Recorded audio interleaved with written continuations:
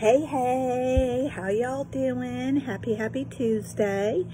And my name is Jane Northrup, and in today's segment for pH Awareness Month, starting today and through the remainder of the month, most of my videos will be pertaining to the medication now. So I'm going to talk about the conventional medical therapies used for the treatment of pulmonary hypertension. So the first one is calcium channel blockers, or CCBs, and they help decrease the blood pressure. This is a very small number of patients who this actually works for. And this is one of the tests that they do during the initial right heart cath. And I talked about it in my diagnosing video that I did on Thursday, I believe it was. And it's called a vasodilating test. And as I said, it's done in the initial right heart cath. And based on that, Nicole did not respond. So calcium channel blockers was not a therapy that she would have benefited from. The next one is digoxin, and this assists in the pumping of the heart.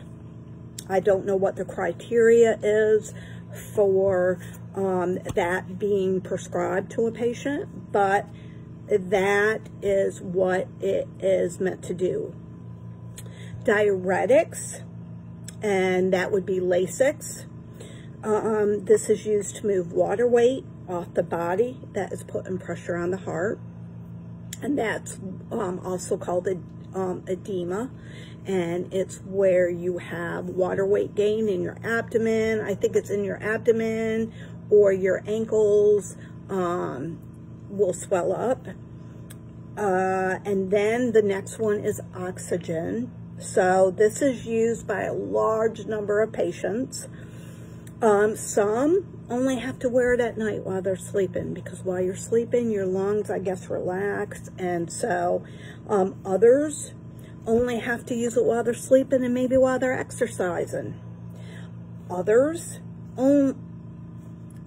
need it all the time, like Nicole. Nicole has been on oxygen all the time, basically since her diagnosis, or not long after her diagnosis. I mean, the day she had a right heart cath is when she went on oxygen, and at that time it was only at night, but they said that if she wore it during the day, it would be beneficial for her. And since she was homeschooled and she didn't go to public school, this wasn't a problem for her.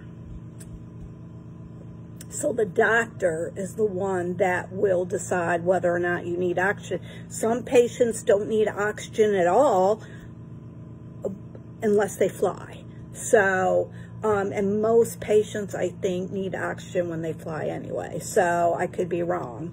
But in my experience, talking to patients, most of them will need oxygen while flying. And then the last one is warfarin, which is also known as Coumadin. And this is used to thin the blood and prevents it from clotting. So there are the conventional medical therapies. Some patients may be on just a few of them. Some patients could be on a lot of them. For Nicole is only on oxygen. And instead of blood thinners, Nicole just takes a baby aspirin 4 days a week, and that has worked well for her. So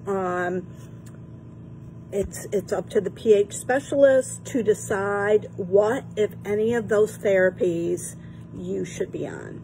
So there is my pH awareness for today. I hope you all have a wonderful rest of your day, and until I see you next, God bless and take care.